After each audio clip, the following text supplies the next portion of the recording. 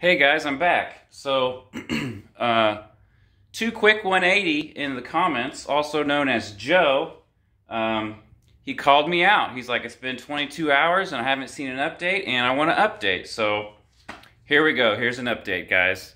So, when we last left off, we were checking out the current status of the 86. So, I got the exhaust on. Check that out, guys. So, it's not all the way on, but I've got my HKS exhaust in there, the two pipes bolted together, and would you look at that?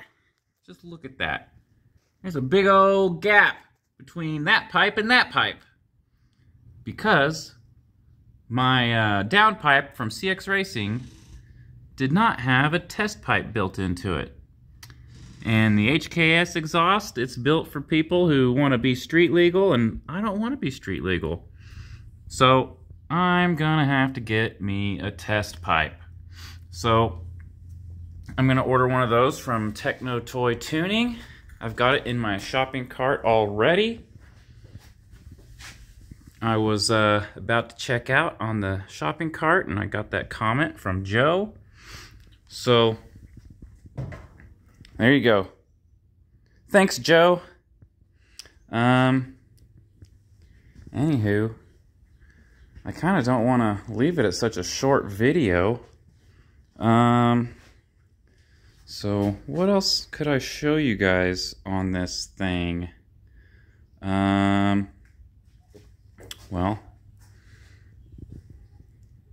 one other thing that I need to get done is on the back of the water pump back here.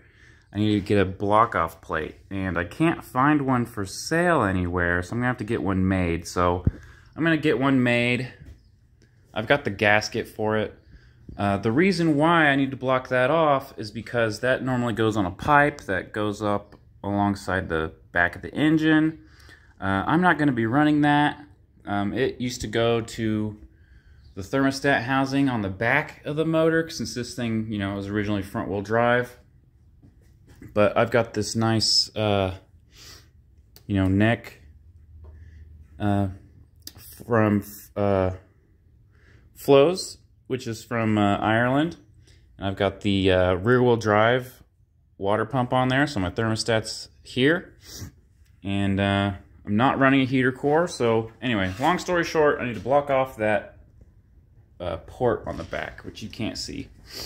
A couple other cool parts that I want to point out. I've got this nice carbon fiber timing cover. And another thing that I really like that I didn't point out is I've got this really cool harness bar thing from Techno Toy Tuning, and it's super nice. I really like it. And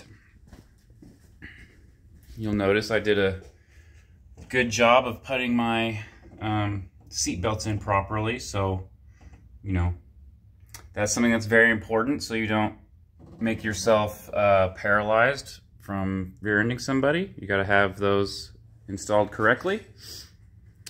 And